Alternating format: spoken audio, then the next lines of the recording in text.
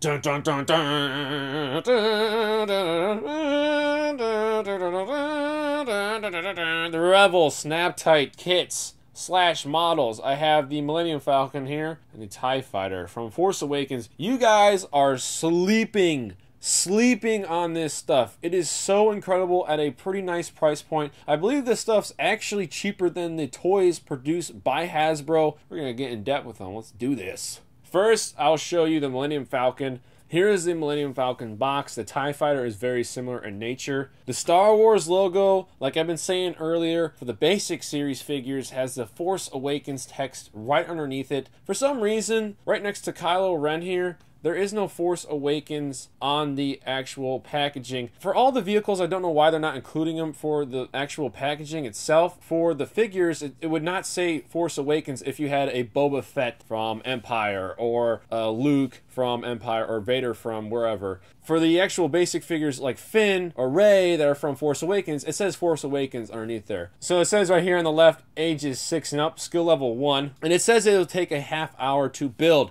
I believe it was a quicker time than that. Bottom says Millennium Falcon, 1 plastic kit. Action, sounds, and light. That is why this Revell Snaptite kit is actually pretty badass. Not just the model is pretty nicely sculpted and detailed, but actually as a toy, it is actually really cool. It says right here, the sticker from the new film, Star Wars The Force Awakens.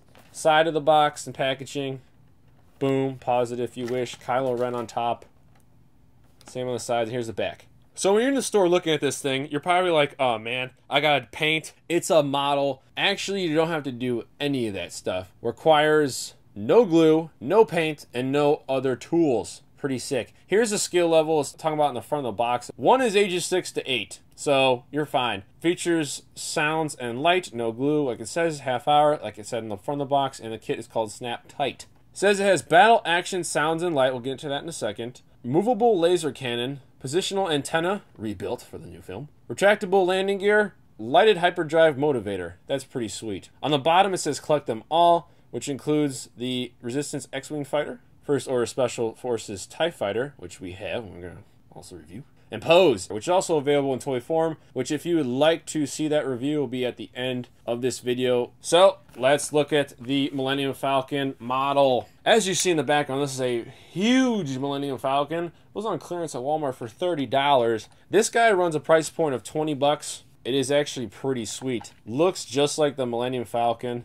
Absolutely incredible detailing. You see the top of the sculpt.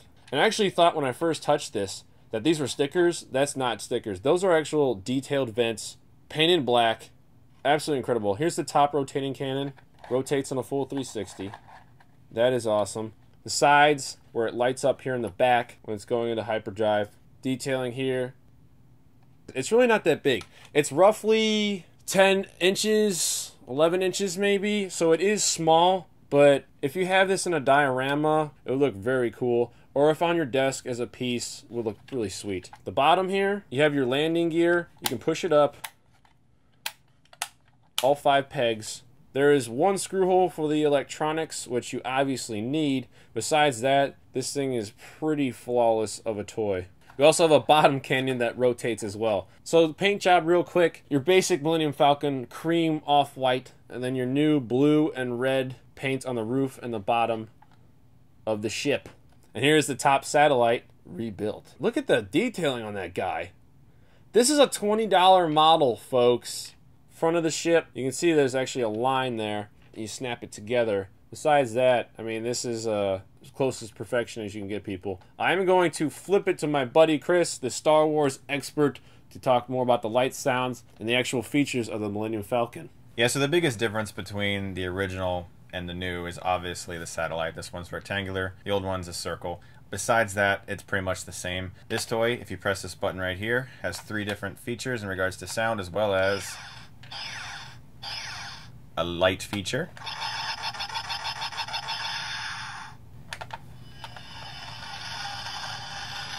And they all sound extremely movie accurate, and as Matt has already said, this thing looks incredible, but the basic reason why I love this so much is because of the price. It's $20, and it looks better than some of the stuff that Hasbro was putting out that cost $49.99, and the fact that it actually feels durable Like, I could probably throw this on the ground and it would still be perfectly fine, despite the fact that I assembled this from like 20 different pieces. It's kind of designed like the way the Legos are, where everything is designed to support itself really well. Once it all snaps together, it's not going to fall apart. It's a brilliant piece of toy making, especially for the price point, and I think if you saw this on the shelves, you would be not smart if you let it sit there.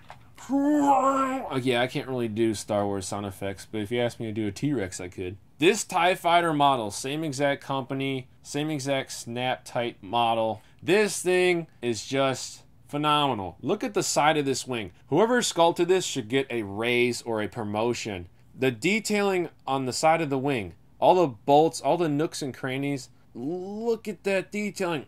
That is really hard to do with a little knife. Whoever did this is amazing. This, and also feels like the Millennium. This is actually a very thin but ridiculously sturdy plastic. The ridges here feel really tough. Yeah, if you throw it against a wall, it might break, and kids might be able to destroy it. But overall, I've seen way worse modeling and quality from other companies. Here's more of the detailing the inside of the wing. You can see that. Just absolutely incredible. Whoever does this Snaptite model stuff should really work for Hasbro. Here's the back, the cockpit, the new First Order black and red color scheme.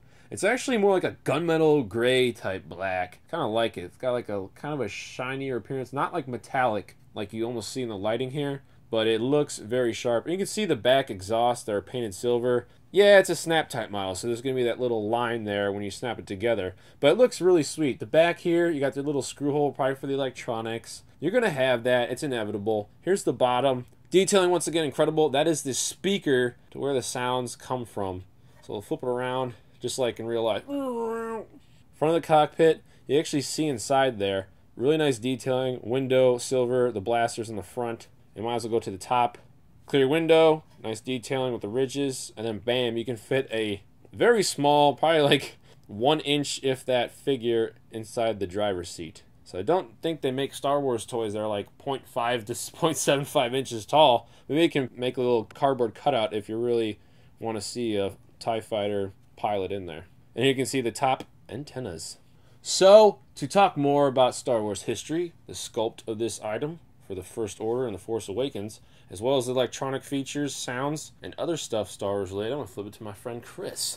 Why, thank you, Matt. So it opens up, you can see inside, like he said, you could probably fit a micro machine in there if you really cared about having a little figure in there. One of the things I love about it is, just like the Millennium Falcon Snaptite, the sound features.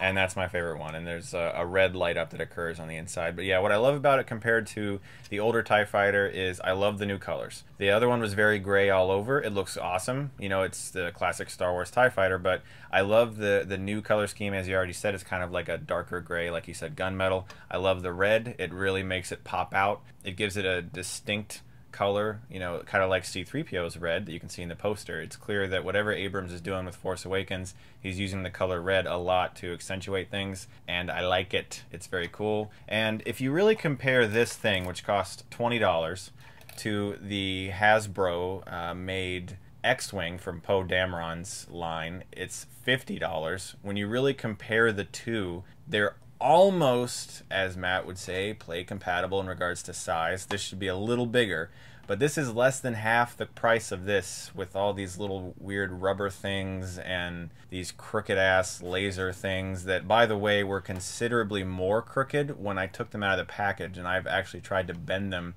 even to use a lot of pressure to make them look even as straight, as, if you want to call that straight, as they are now. And this is less than half the price. So I really don't understand why these are still on the shelves. Kind of like Matt said, you guys are sleeping on this. If you guys want to pick up some of these Snaptite things, I would highly recommend it. I'm having a great time with them, and they look amazing in the background if you just want to have it sitting there, and you can play with them and just don't throw it against the wall, because you're not really supposed to throw toys against the wall. Unless you're 5. Final thoughts. Let's go TIE Fighter first. What would we give that guy out of 10? For the fact that I bought this for $20, for the sound features, for how realistic it looks, I'm going to give it a flat 10. I think it's a fantastic model. I wouldn't even really call it a toy necessarily. You can play with it as a toy, but it does everything it's supposed to. It's sturdy. It took like 10 minutes to build, and all the pieces fit together extremely easily, and I love it. I think I'm gonna go with that too. The 10. I mean, there's nothing you can do. Yeah, you can nitpick that. You got your lines there, but it's a Snaptite model. How else are you gonna get those things together? I think it is a 10 too. Those sound effects are just incredible, and the sculpt looks so accurate. All right, let's talk about the ship that made the Kessel run in less than 12 parsecs, the Millennium Falcon. The only thing I don't like about this model is its size. I wish that it was a little bigger, and for that reason I'm going to give it a 9 out of 10. I think it does everything it's supposed to do perfectly. I just wish that it was slightly more compatible with the TIE Fighter, which is, you know, it's like, Right. and it should just be a little bit bigger. Like, I would be perfectly fine spending $30, like $10 more, if it was slightly bigger. Other than that, it's awesome. Right, I think I'll give it an 8 or a 9. Is there supposed to be like paint on the side here at all for the Millennium Falcon? I assume there should be. If you look at the way the big giant model looks, Yeah, that's kind of what it's supposed to look like, and they did a pretty good job recreating Right. that, actually, especially with something that small. Right, if you actually see the side here, the detailing is pretty much spot on Yeah. in a little ass model here. I'll just give it a 9. You said what, a 9? I said a 9. Boom, 9. So pick these guys up. They're roughly $20 a pop. They're also available at Toys R Us. That's where we got ours, and they're just sitting there. So yeah, what are you guys doing for $20? Don't buy Scalpel basic figures for double the price and Black Series for ridiculous prices. These are $20. Pick them up, people. See you December 18th. More videos of Star Wars coming. Don't forget to subscribe down below. Thanks, guys, very much for watching. Well, that's $50 well spent. You put the figure inside, and you break it, apparently. There we go. It even still kind of looks crooked now. It's like my OCD is going to kill me because of that. Thing is, you spent $50 on this, and it looks cool enough. You know, like if I put it in the background or I had it like hanging or something, I'm sure it would be Damn you, BB-8. There we go. That's another thing. It's kind of hard to press down because like BB-8 moves. So, and you have to press a button and it's like,